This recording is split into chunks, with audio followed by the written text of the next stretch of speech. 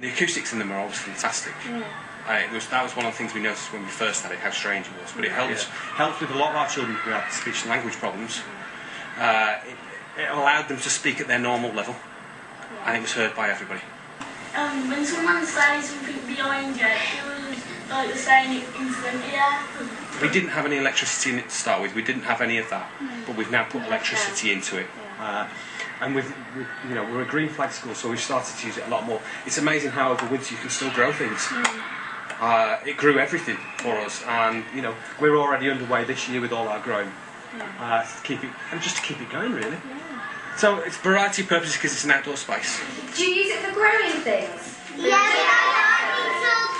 Got a gardening club? We grow inside to then go into our beds up here, and the rate that things grow in there is miraculous.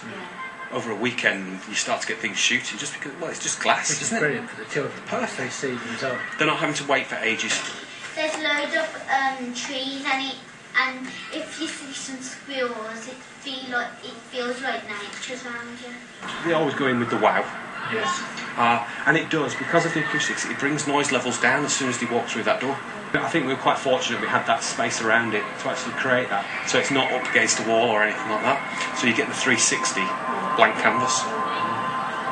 It's a good investment for you. Very much so. Yeah, very much so. I like the way that you can see through.